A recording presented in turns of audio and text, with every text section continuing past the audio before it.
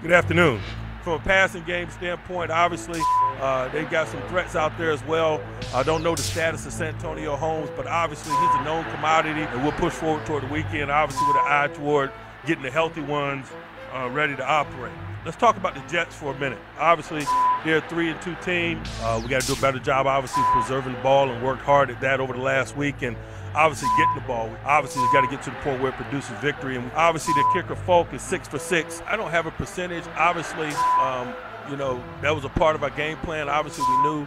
Obviously, Goodson has the type of perimeter speed. Obviously, what he's capable of doing in pads, getting out and creating. And obviously he's a young player. Obviously, from a clock management standpoint, obviously tackling. Obviously, a guy like Adrian Peterson. Obviously, I think obviously don't have a lot of direct experience with him. Obviously, both guys. Obviously, for obvious reasons. Obviously, sometimes tight ends. Obviously. Absolutely. The difference is vertical.